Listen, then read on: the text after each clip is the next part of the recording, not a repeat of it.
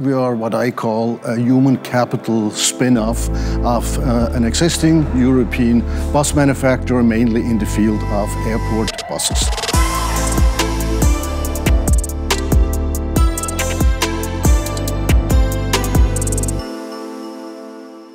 Are you a design engineer? Or do you work in process engineering? Is your goal to improve process efficiency or enhance quality of your vehicles? Hi, I'm Marco, and you are watching the first episode of our new video show, Better Made with Adhesives. In this show, we want to spotlight latest achievements in adhesive bonding, and we want to highlight how adhesive bonding can help you in conquering your daily challenges. Martin, what can our viewers expect? Well, Marco, you indicated already a little bit what it contains. I think our viewers can really expect how adhesives can help them in the design phase. So how do I design better my vehicle? How can I improve my assemblies? Or also, how can I speed up my process? But we go beyond that. We also want to showcase best demonstrated practice cases. We want to give insights to customers. And especially today, in our new episode, it's going to be very interesting. We talk about modularity, we talk about electrification, the name of the game today, and we talk also about new materials, composite materials. That sounds great. And as Martin said, we prepared the first episode where David visited eVersum in Slovenia. Enjoy watching.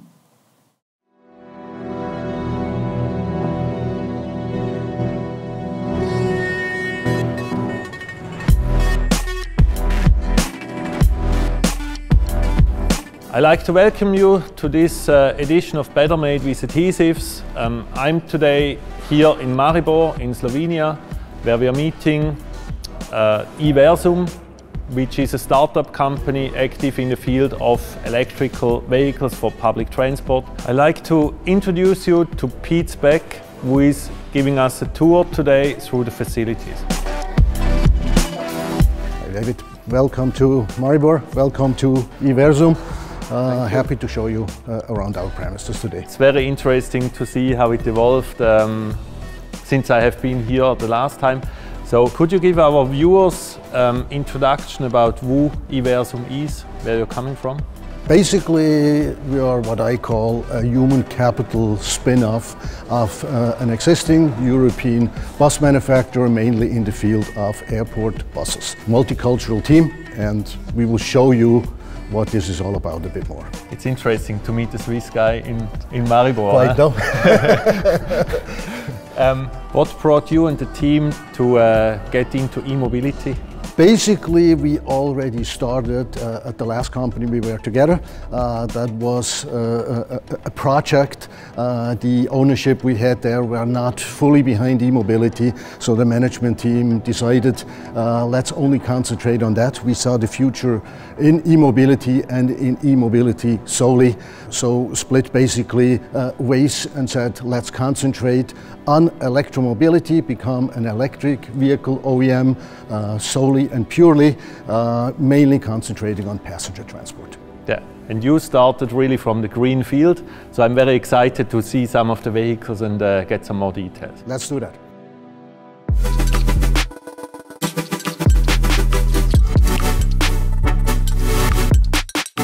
So Pete, we have now a look at the first of your vehicle, which is commercially available already. The eTrain. What makes the eTrain special? This is indeed the first vehicle category we went into series production with. It's mainly for touristic applications, beach resorts, lake resorts, typical sightseeing activities. So that's where you have these loco trains normally. Oh, correct. So to date you have those Western looking, really locomotive trains out there. You see them a lot. There is around 8,000 of them just in Europe, and predominantly there are still diesel or gas engines underneath. So there is a huge need to replace all these combustion engine driven touristic trains out there with a more sustainable electric version. Pete, you mentioned you built the entire vehicle on a modular concept. So what modularity are you offering? That's correct. The locomotive dimension is basically always the same. What we do have is the possibility to deploy a different number of battery packs, so 2, 3 or 4 packs, depending on the customer need if it comes to the range of the vehicle overall. On the other hand, we have a huge modularity if it comes to the wagon following these locomotives. We can have 2 different widths, 180, 230 and 3 different lengths, which allows us to pretty much accommodate to every customer or homologation need which is out there in the market.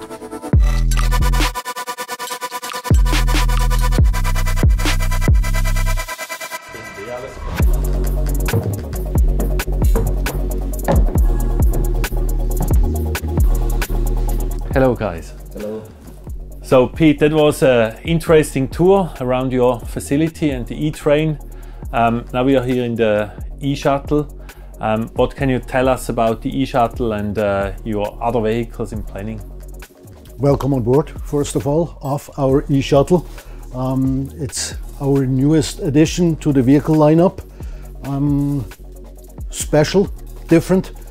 We want to give a different impression. It basically hits a nerve in the market. It's that vehicle category that didn't exist in diesel times anymore. 8.5 meters down to 5.4 meters. So in between the Mercedes Sprinter and the full blast 12-meter city bus. That category didn't really exist in times of diesel buses because the price was more or less the same. Then no customer selected to choose a smaller vehicle. They were all getting a full blast 12-meter bus with an 11-13 liter diesel engine and driving around half empty. Now these days with electric drivetrains you can position yourself in between, and we're getting very, very good response from the market in that regard. Now we have Ino with us. Ino, what is special when engineering a modular vehicle?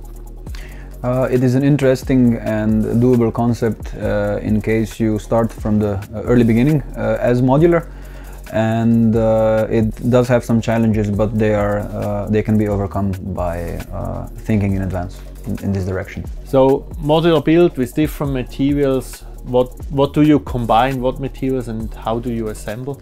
We are using a steel frame with epoxy coating to which we attach GRP panels, glass, different types of plastic and other lining, wooden floor and so on. So all these materials are a challenge for the bonding agents used in the mix. We had great cooperation and help from Robert Zimczek here with Sika. And I think we are doing well with overcoming the challenges. Now we have Robert with us from Sika Slovenia. Robert, how did you support eVersum in that project? As always, we in Sika industry team starts in developing department. We start with basic project screening, and we need to answer on questions like which materials we will bond, what are the expected loads, what are the dimensions of bonded parts, and which adhesives and sealants should we use. I helped to eVersum with adhesive joint calculations and to suggest them the right adhesives and sealants. So how did you do all the testing for this project? I am glad to have support of my Sika colleagues from other countries. Company eVersum sourced their materials for their eShuttle and eTrain from different sources from all over the world. My colleagues from many countries helped me with adhesion testings. Because of their help, we can respond fast and we can provide the safe solution for eVersum. Now Pete, we heard a lot about the way it's produced. Now looking into that facility you have and the plans, there might be other things to consider when scaling the vehicle production.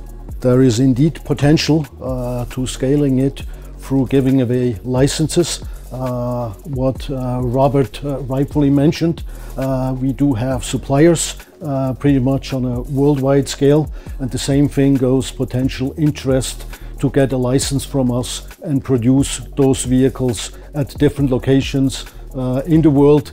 Might be SKD, might be CKD, and I'm pretty confident that Sika could support us once we will start our production through license agreements with partners somewhere in the world, as you were already mentioning, that network. Yeah, I think that's really one of the powerful aspects of working with Sika. We are present in more than 100 countries with people like Robert, with technical support we can do. So looking at the vehicle, there is a lot of cameras and displays around. Is there more in this vehicle? Good point. Basically, if you look at it, we call our vehicles e-born, so latest and greatest if it comes to technologies. There is one technology which we did not follow. This was the autonomous driving, AD, artificial intelligent area, which you have out there in modern transport concepts. For us as a company, we're simply too small. We could not do that, but we had a lot of potential customers, partners that talk to us in that regard. So we have decided as we speak here, and we are about from an engineering point of view to make our vehicle AD ready, so autonomous driving ready. By design, we would homologate then the vehicle and will up to an L0, so still with a safety driver or a driver fully equipped. But we would give the possibility to potential partners, operators which are out there, to bring it to L2, L4, so we can say we're the only supplier of those kind of buses that are fully AD ready and so ready for the future. So nowadays on the street, I'm not seeing any autonomous vehicles. So where are those e-shuttles or autonomous vehicles being used in future? Yeah, I mean, there's different business models out there. As I said, we want to provide the vehicle ready with a driver, but through project work, through different business models, it can then be selected to bring it to the different levels of autonomous driving, which will follow a development over time. It might take a bit less time, it might take a bit longer. So different business models out there. All I can say is we're fully ready and provide something to potential customers no one else can. I have to say, now sitting in that vehicle, it's really nice to be here. Nice ambience, lighting, the seats. So great work. Was one of our objectives basically to also attract a younger generation, but also any kind of passenger that they would like to step onto that vehicle and get a good feeling. Life on board, e-born vehicles, modern, good feel. You tell me how you feel, but most people smile also when we are at exhibitions or deliver vehicles to our customers. You usually see a big smile, which is a good sign.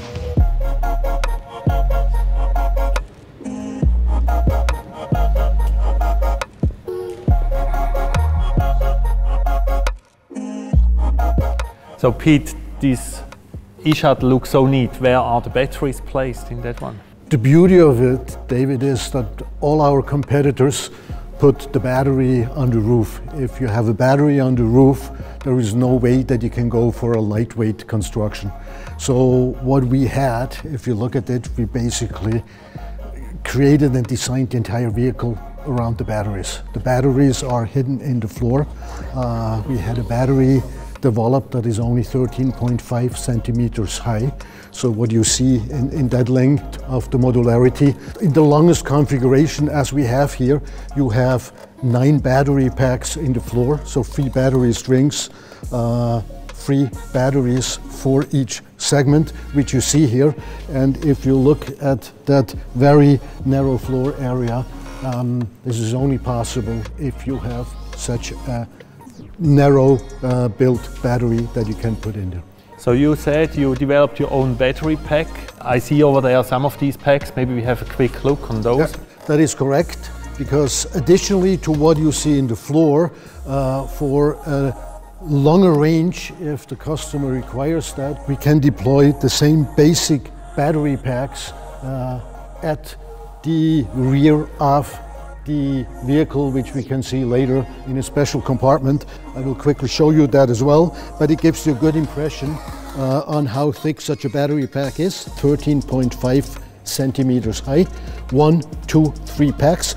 This is the same as you would see next to each other in the floor, or alternatively here at the rear of the vehicle.